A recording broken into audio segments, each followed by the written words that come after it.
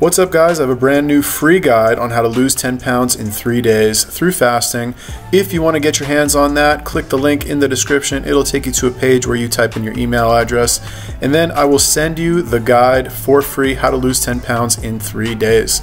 If that's what you want to do, you know what to do. If not, enjoy the video.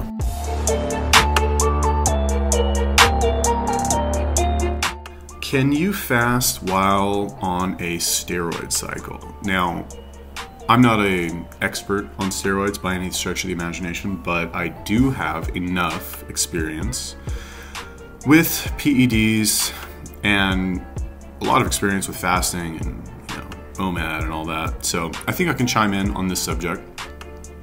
And here's the question. Can you fast while doing a steroid cycle / TRT? Although TRT is not really a steroid cycle. It's just like, it's like saying, can you fast with really high testosterone levels? Yeah, of course you can. And the answer to this question, I think, would depend on who we're asking, right, for the steroid cycle. Because if you look at traditional steroid forums, most people would probably say no. You shouldn't, or you can't fast, or you shouldn't fast, I guess is a better way to put it. They would probably say that to fast during a cycle would be a complete waste of gear. However, it's safe to assume that these people are coming from a bodybuilding background, right? They have that mindset of get as big as you can, because that's usually why people use steroids. Yeah, you have some athletes who use them to improve athletic performance, which is how I would prefer to use them if I was going to do a cycle. But that's not how most people who do a cycle think about it, right? And look, I know there are bulking cycles and cutting cycles, but most cycles that people run are for bulking. It's usually only the more advanced guys that'll do a cutting cycle. And it's not common that you'll find somebody who will do a cutting cycle for their first cycle. Usually the first cycle is going to be 500 milligrams of tests, and they're going to try and get as big as possible. So does fasting make sense during a bulking cycle, I guess, is the best question. Now, to be fair, I've never done a bulking cycle, so I can't really tell you. I've never done a cycle and said, I'm going to get as big as possible. That's never been my motivation for, the times where or I guess the one time that I did an extended cycle, if we could call it that. But I would think that it does make sense. I would think that there is a place for fasting during a bulking cycle. Now, I have to say first, I'm not a huge fan of this like prolonged bulking or cutting, these like sessions, I guess let's call them, of several weeks to several months. I don't think you should bulk for 3 months. I don't think that's a good idea. I don't think you should only bulk for 3 months. If anything, I would do miniature bulk or a miniature cut. For example, 2 to 3 days of bulking or a week of bulking, followed by 2 to 3 days of cutting. I think that would be a good way to maintain an appealing body composition while still putting on a decent amount of muscle, while also having enough gas in the tank to train hard several times per week. I'll explain a little bit more about that in a second.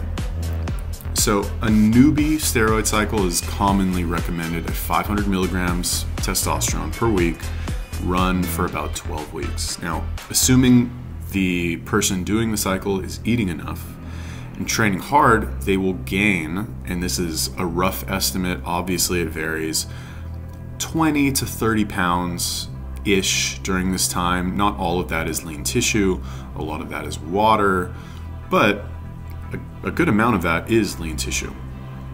Now let's assume for a moment that during this 12-week period they added one 48-hour fast per week, just to clean out all the gunk, let's call it, that they'd been building up from their caloric surplus.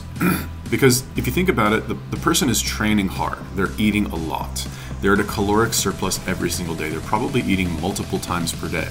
So much that it's likely that they're never quite empty before eating more food. They're just piling more and more and more on top of the undigested food, which is taxing their system more and more because they're trying to max out their muscle gains during that time. But the problem is that inflammation is going to go up, gas and bloating are going to go up, fatigue is going to go up. And all of these things, one could argue, these roadblocks, even with the additional, help, let's call it, of the steroids, it's going to impede their overall growth. So in other words, if we take two identical people who are doing the standard 500 milligrams a week test blast for 12 weeks, and we make one of them do a 48-hour fast consistently every single week, every Monday and Tuesday, they fast for 48 hours. What would the difference be between the two? Which one would have more lean body mass? Which one would have fewer side effects? Which one would have gained more fat? Which one's strength would have gone up more? Which one would be able to train harder? Okay, now I don't have the answers for these questions. I want to make that clear right now. This is not, I know a lot of videos, it's like, here's the answer to the question that you're probably thinking. I don't have the answer to that. This is me speculating. I've never done a full cycle like this. I've never done 500 milligrams of tests per week. It seems a little high for me. I just feel like, I don't know, I feel like I'm breaking out just thinking about it, getting all oily.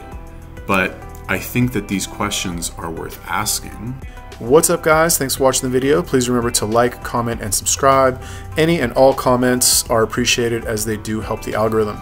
Also, if you want to get your hands on my brand new fasting guide, How to Lose 10 Pounds in 3 Days, click the link in the description. It'll take you to a page where you type in your email address and you will get the guide in your email immediately. That's it. See you next time. Peace.